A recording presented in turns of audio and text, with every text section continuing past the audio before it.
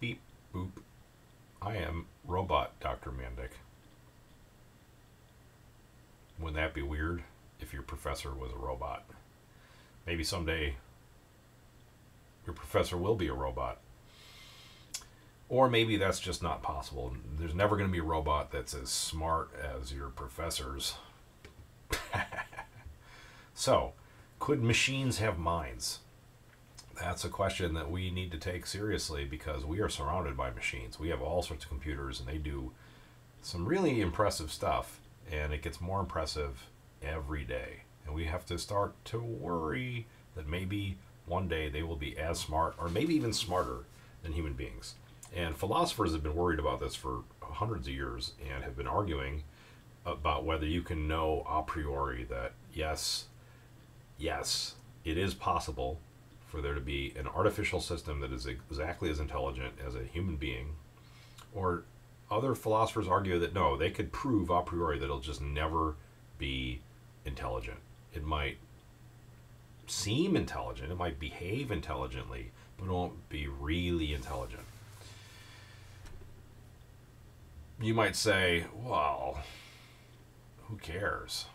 Who cares? Like, if it behaves intelligently, isn't that bad enough? So that's an engineering problem. Could you make a machine that is as effective at solving problems as a human being? That's interesting, but it's not philosophical. The philosophical question is the metaphysical question. If there was such a machine, would it follow that it actually does have intelligence? If it acted intelligently and was able to solve all the problems that an intelligent being could solve, would it necessarily thereby have intelligence? That's the metaphysical issue that we're going to be dealing with today. And we're going to be getting at it by talking about some arguments. The central argument in today's lecture is going to be a famous argument from the philosopher John Searle called the Chinese room argument. And there's a way of understanding the Chinese room argument is as a response to something that comes from the mathematician and computer scientist Alan Turing, and something that gets referred to as the Turing test, Turing's test for artificial intelligence. There's some other arguments we're going to examine, some other concepts you need to know about as well, but it really is going to be mostly about Searle and Turing, and we could roughly view Searle and Turing as being on opposite sides of the issue about artificial intelligence, where the Turing side is representing a pro view. They're saying, yes, there could be genuine intelligence even though it's artificial. And the cons say no. They agree with John Searle that it's just never going to happen. Okay, so we've got a couple parts to today's lecture. Part one, we're going to be talking about AI, which stands for artificial intelligence, and two theses, the weak AI thesis and the strong AI thesis, and another thing known as functionalism. That's all going to be in part one. In part two, we're going to get into Turing and some of the key ideas associated with Alan Turing, namely the idea of a Turing machine and the idea of the Turing test. Then we're going to get into Searle's famous argument, the Chinese room argument, and then we're going to come up with like a counter argument, probably one of the best arguments for artificial intelligence, at least philosophically speaking, and that's something known as the silicon chip replacement argument. In a lot of ways, it's like the opposite of the Searle Chinese room argument. Okay, so let's get into it. So here is John Searle, and John Searle famously drew a distinction between two different artificial intelligence theses. One of them he called weak artificial intelligence, the weak program of artificial intelligence. Weak artificial intelligence is the thesis that an artificial system can simulate intelligence without truly replicating it. Strong AI is the claim that an artificial system can be genuinely intelligent, even though it isn't natural. It's not natural, it's artificial, but nonetheless it's genuinely intelligent. So on strong AI, on the strong AI view, artificial intelligence is kind of like a synthetic diamond. A synthetic diamond is still a diamond. It just wasn't naturally made. But on weak AI, artificial intelligence is like margarine. Margarine is not butter. It's like a substitute for butter. It simulates some of the properties of butter, but it's not butter. Margarine is not synthetic butter. Margarine is, it's margarine. In connection with all this stuff is a very important idea known as functionalism. So the thesis of strong AI, the thesis that an artificial system can be genuinely intelligent even though it isn't natural, is closely related to a view about the mind-body problem known as functionalism. And functionalism is very similar to an idea that we get from Aristotle. We've been exposed to several times in this semester, starting with lecture 7, but it has come up since then too. So the idea of functionalism we might put like this. Number one, mental states are multiply realizable. Another way of putting that is that mental states are substrate independent. You can have a mental state in a biological brain, or you can have a mental state in a computer system made not out of biological components, but made out of microchips. So the idea of multiple realizability we might illustrate in terms of other sorts of things, like, for example, mouse traps. A mouse trap could be made out of wood and metal, or you can make a mouse trap out of a piece of paper with glue on it, and the mouse gets stuck in the glue. What makes all these various devices count as mouse traps is that they perform a certain function, and we might define the function in terms of various input and output states. If you input a live mouse, it will output a dead mouse. And you might say, what about friendly mouse traps? And we might say, okay, you input a free mouse, and you output a captured mouse. That's what makes something a mouse trap. And it doesn't matter what you make it out of, as long as it gets the job done. You might say this is similarly true of baseball bats. You can have an aluminum baseball bat or a wooden baseball bat. As long as it's able to hit a baseball, it's a bat. As long as it performs that function, it's a bat. It doesn't matter what it's made out of. Some things in life are multiply realizable, like bats and mouse traps, and other things aren't multiply realizable. Like, for example, a diamond is not multiply realizable. There's a lot of different ways to put a diamond together, but every diamond has to be made out of carbon, and the carbon atoms have to be arranged into a tetrahedral lattice. If you don't have that, it's not a diamond. If someone gives you a shiny rock that is not made out of carbon, it's just like cubic zirconium or something like that, then you should not marry that person because they're trying to pull one over on you. That is not a real diamond. But a synthetic diamond is a real diamond. It's just not a natural diamond. So diamonds are not multiply realizable. Same with water. Water is not multiply realizable. There's only one way to get water, and it's got to be H2O. You got to have hydrogen and oxygen, and mixed in a certain ratio too. 2 parts hydrogen to 1 part oxygen. That's the only way to have water. So some things in life are multiply realizable, other things aren't. And the question is, are minds multiply realizable? And the functionalists say yes, they are multiply realizable. And if they are multiply realizable, that would seem to support the thesis of strong artificial intelligence, that intelligence can be realized not just in a biological brain, but also in an artificial electronic computer. One way of understanding the claims made by strong AI and functionalism is to say that the relationship between the mind and the brain is like the relationship between software and hardware. So this is kind of like what Aristotle was saying when he said that if the eye were an animal, sight would be its soul. For this animal, the eyeball man, sight is something that the eyeball is doing. Well, software is something that your computer hardware is doing. And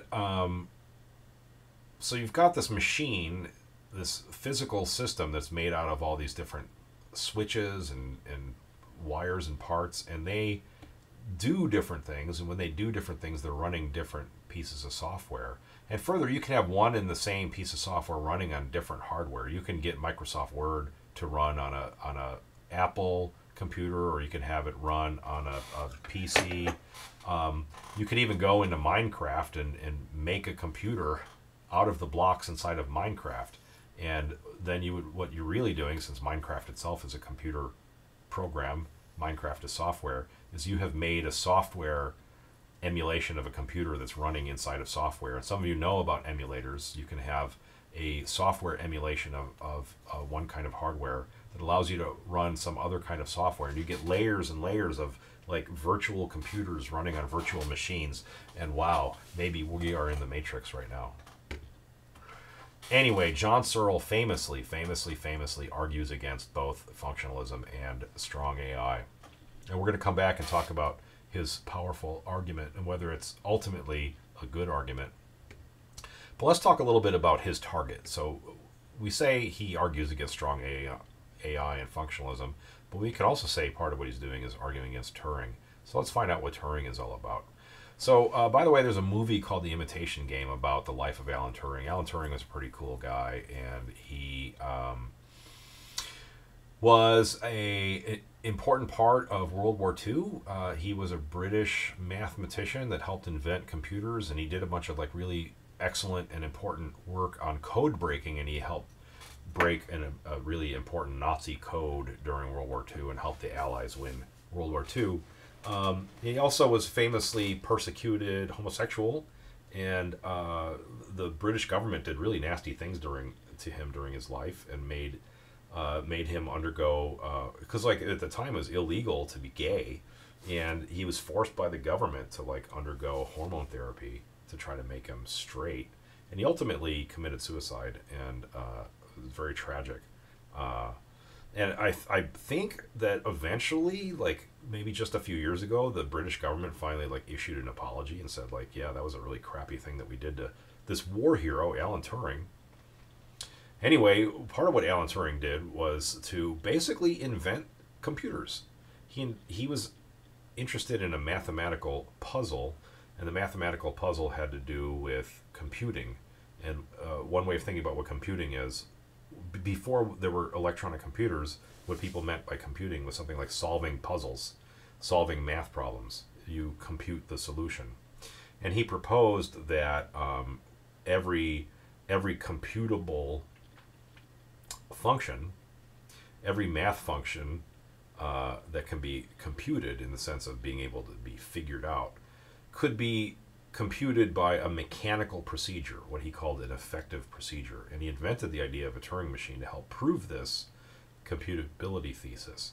And now, he didn't build a machine, he just like thought of the basic components of this machine. And he said, like, imagine there's a machine that is able to do the following basic things. It's able to write symbols down, it's able to read symbols, it's able to erase symbols, and it does that. It does all that symbol reading, writing, and erasing by following a set program that tells us what to do. There's a set program known as a lookup table, which is making this machine, which we can think of as a read-write head that is going back and forth along a big tape, and it's reading symbols and writing symbols, all in accordance with this program that's being written. He's saying, like, that basic machine, which is a Turing machine, that machine could be programmed to just follow a basic mechanical procedure, and that would be able to solve any computable mathematical function.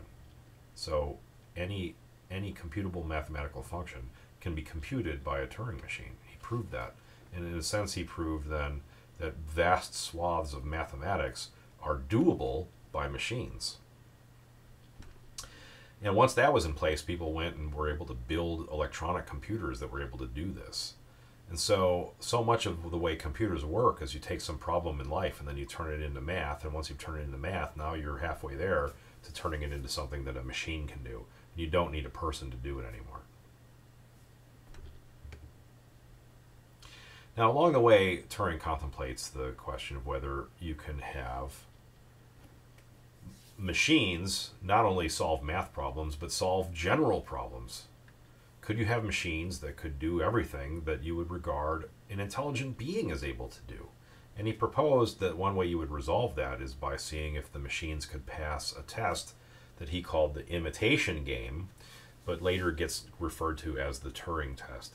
In his imitation game, you've got, I forget exactly how it goes, something like, you've got a person and they're interacting with a computer and also a real person, and the computer and a real person are I forgot how it goes. He's supposed to, the person C is supposed to guess the gender of the people. I don't know, but the chemically pure version of this is simply what now gets referred to as the Turing test.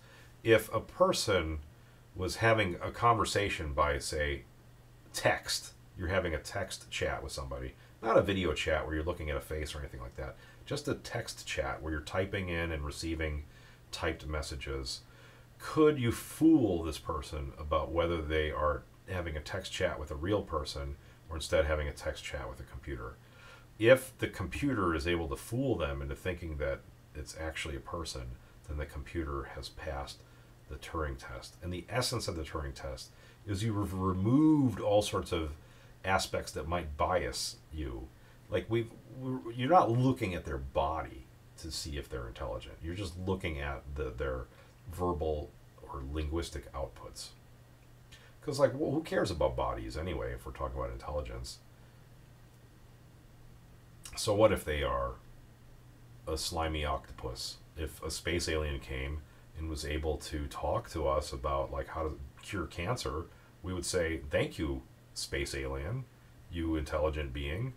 You wouldn't say, ignore that slimy thing. It doesn't look like a person.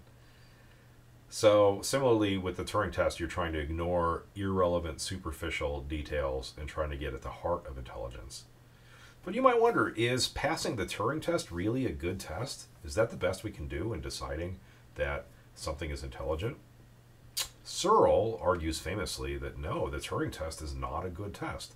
Something could pass the Turing test without actually being intelligent.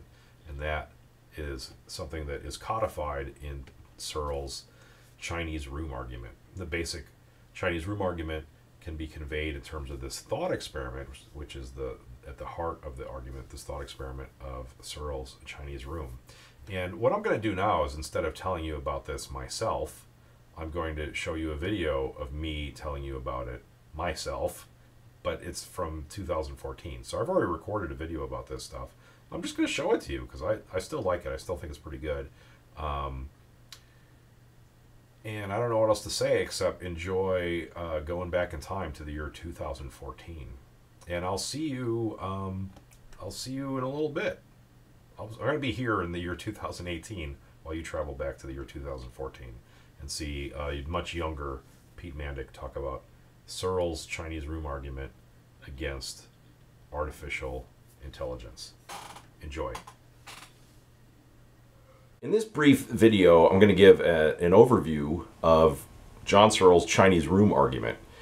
If you're already familiar with the argument, then you might want to just skip to a longer video I made called Brains, Machines, and Intentionality, where I get into some topics related to Searle's Chinese room argument and criticisms of it. However, if you'd like a refresher, or you just don't know what the Chinese room argument is all about, then this video is for you. So one way of understanding John Searle's Chinese room argument is that it's an argument against the possibility of artificial intelligence. It's arguing that you cannot make an artificial system, you cannot make a machine that would have genuine intelligence. At best, all you're going to get is a simulation. You're going to get something that goes through the motions but doesn't actually have genuine intelligence. This argument can also be viewed as not only an argument against artificial intelligence, but you could also view it as an argument against the closely related view of functionalism. Functionalism is basically the idea that mental states are definable in terms of causal relations between mental states and also sensory inputs and behavioral outputs. So these kinds of causal relations are what defines mental states. And what doesn't define mental states is anything that would be specific to brains. So a functionalist allows for the multiple realizability of mental states. As long as something has the same general coarse-grained causal profile, it can have genuine intelligence. So that's functionalism, and it sounds a lot like artificial intelligence, at least the thesis known as strong artificial intelligence, that says that there can be a machine that, even though it's artificial, can have genuine intelligence. So how does John Searle's Chinese room argument work?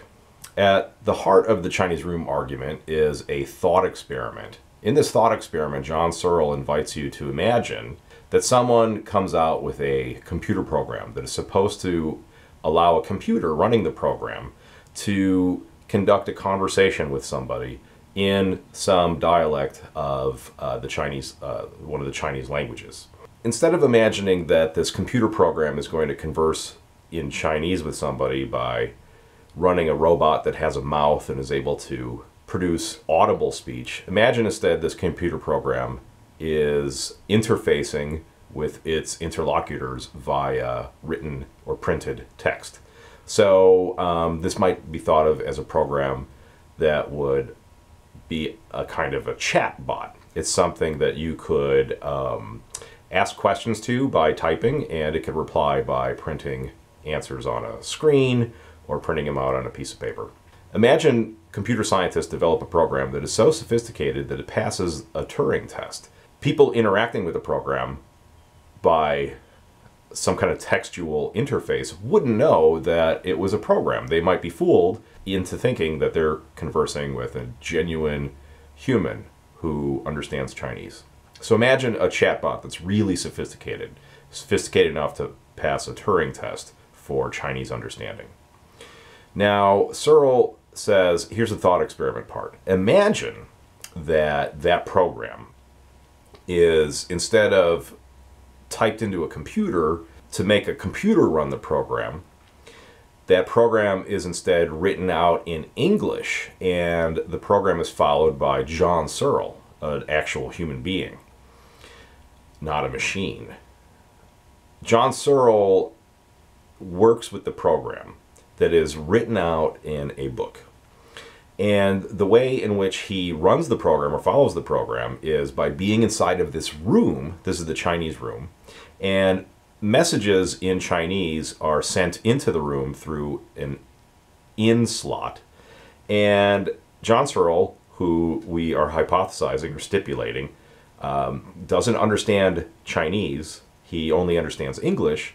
He receives these Chinese messages and he doesn't understand them. He looks at them and looks in his book. The book has pictures of different Chinese symbols and instructions written in English telling him what Chinese symbols to send out of the room in response to the Chinese symbols that come into the room.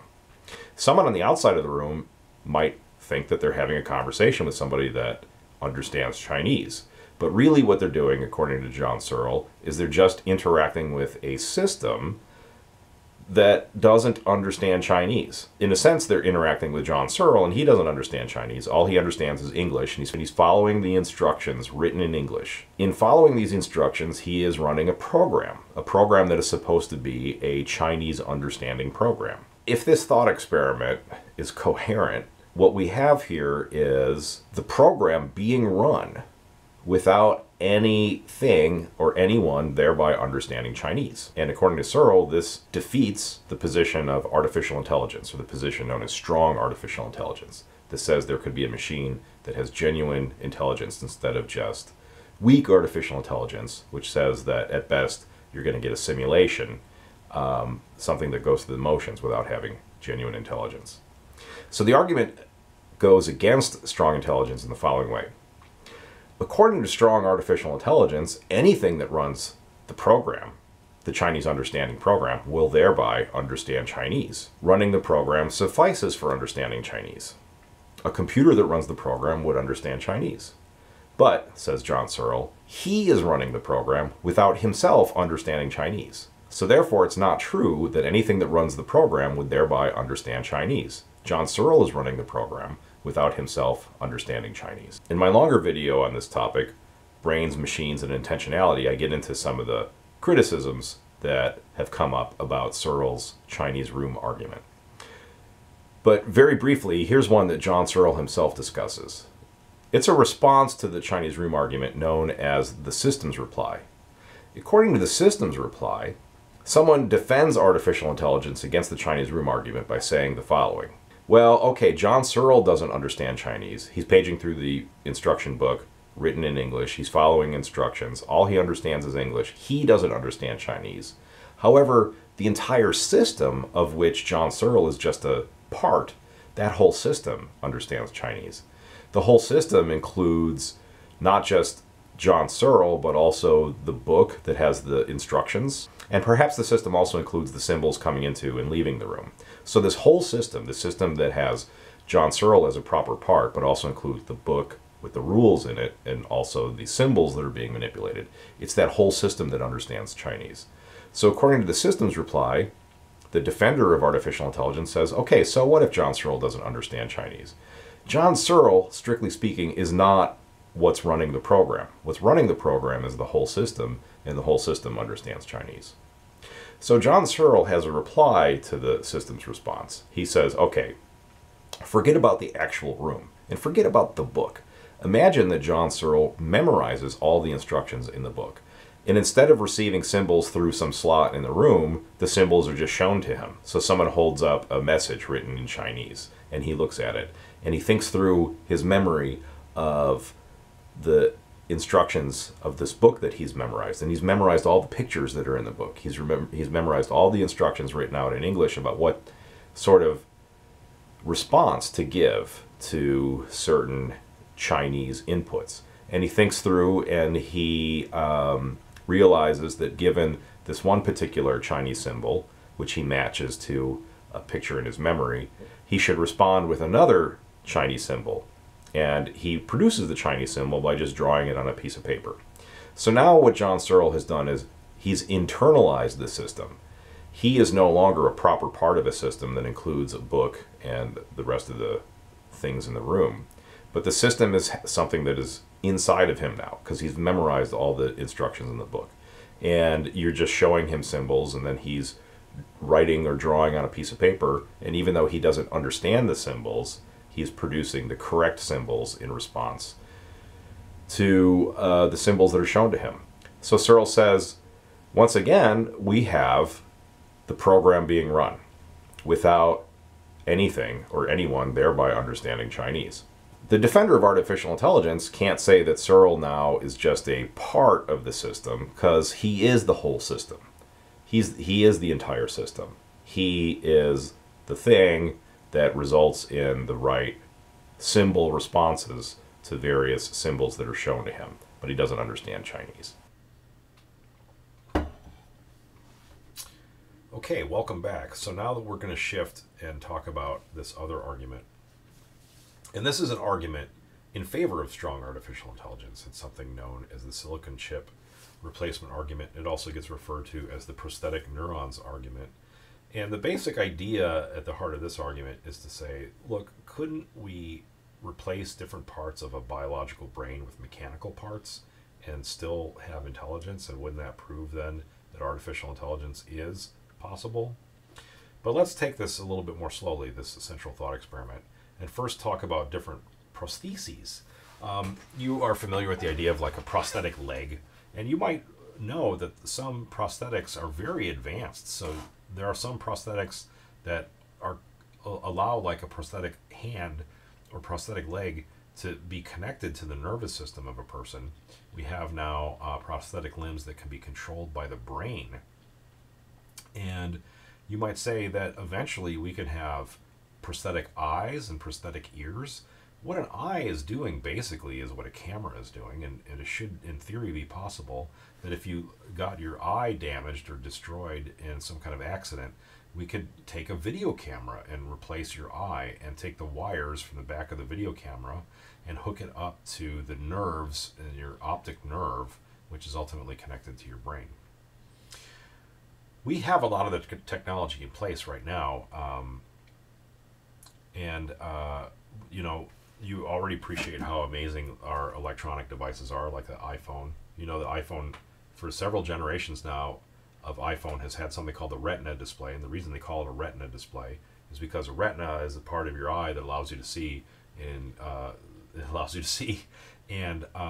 the resolution of the screen is such that if held at a normal length away from your face, you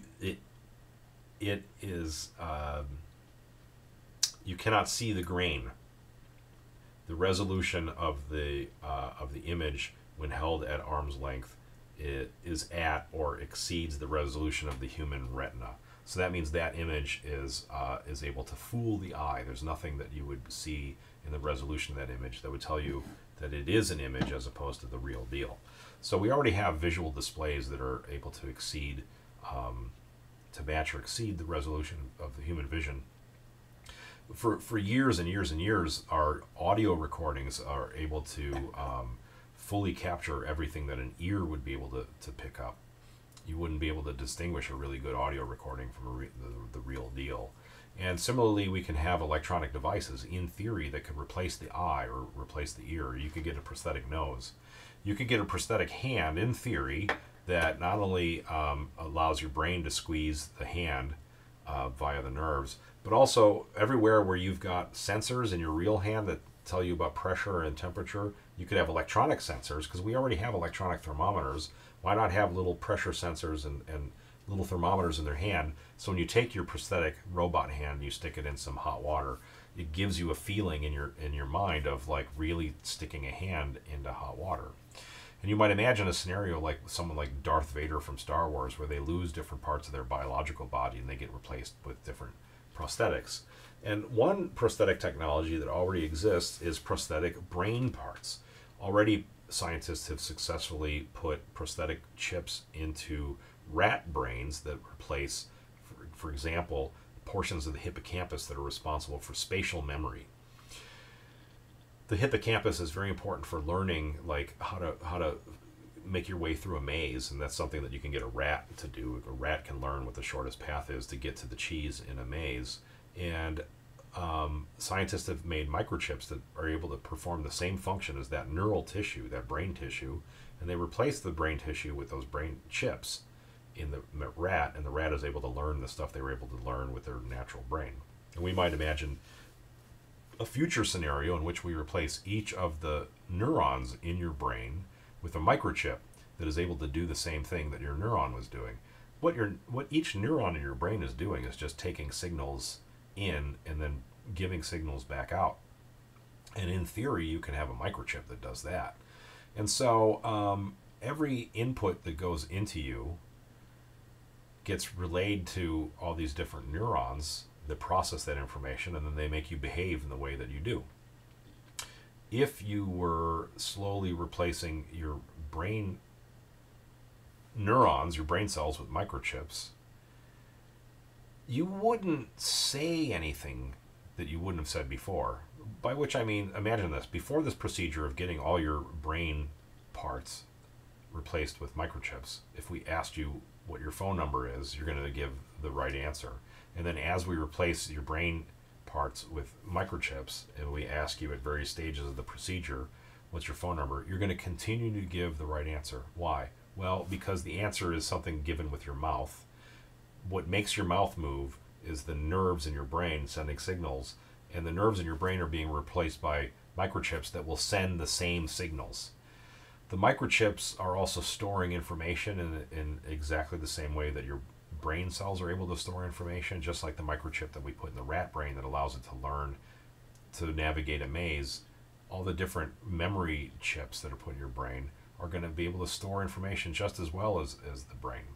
So you wouldn't notice any difference as we replace your different parts with microchips. Just like if you went to sleep and replaced your eyes with high fidelity video cameras, when you woke up, you wouldn't be able to see any difference. If the cameras had the same color resolution as the human eye, the same focal power as the human eye, and was sending the same signals to the optic nerve that the eye was able to send, just by looking at things, you wouldn't be able to know that we had replaced your eyes with video cameras. And similarly, if we replaced your hands with advanced robotic hands, as long as those robotic hands had had thermometers that were able to detect all the temperatures that your hands are able to detect, and pressure sensors that had the exact same response profiles as the pressure sensors in your natural biological hands, then just by touching things with your new hands, you wouldn't be able to feel any different. There would be no difference that you could feel. And so the argument goes, we could replace each part of your brain with things that are not biological, and you would still have all the same mental properties, and you would retain your intelligence And the resulting system, after we did that, would be an artificial intelligence. And so, therefore, artificial intelligence is possible. Strong artificial intelligence is possible. One interesting parallel between the Searle argument and the prosthetic neurons argument, that is, the Chinese room argument and the prosthetic neurons argument. In both cases, you are doing a thought experiment in which you're thinking about yourself, and you're trying to think about intelligence from the inside. In the Searle argument, you think about intelligence from the inside, and you could allegedly lack Chinese understanding, even though you're following the program. And with the prosthetic neurons argument, you are paying attention to your intelligence from the inside, while your biological aspects are being replaced by a artificial substrate. So both of them are directly trying to address questions of subjectivity. Which one of them do you think is stronger? Do you find the Searle argument against artificial intelligence to be the stronger argument? Or do you think the prosthetic neurons argument in favor of artificial intelligence is the strongest argument? Or do you have completely separate reasons for either believing or disbelieving in the possibility of artificial intelligence? That might be something that you want to write a paper on. But anyway, it's time now to deal with some study questions. Study question number 1. According to the systems reply to Searle's Chinese room argument, A, Searle is not actually running the program all by himself.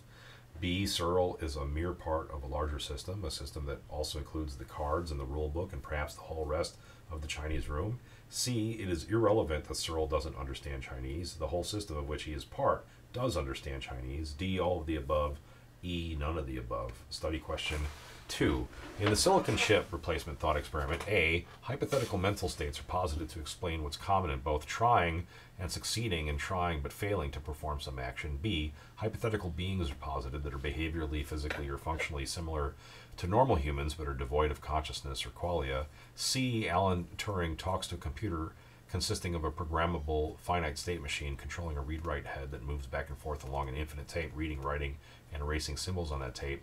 D, if a silicon chip is damaged within 60 days of purchase, it will be replaced by a neuron of equal value. Or E, each of the neurons in your brain is replaced by a silicon microchip that performs the same functions as the neuron it replaces, namely receiving signals from and sending signals to its neighboring units. Study question 3. A machine that, despite being manufactured, has the genuine ability to think and perhaps the ability to feel. What is that? Is that A, the system's reply, B, artificial intelligence, C, Turing test, D, a steampunk bacon stretcher, or E, systematicity? And here are the answers to questions 1, 2, and 3. The answers are D, E, and B. Okay, this is robot Dr. Mandic saying beep boop.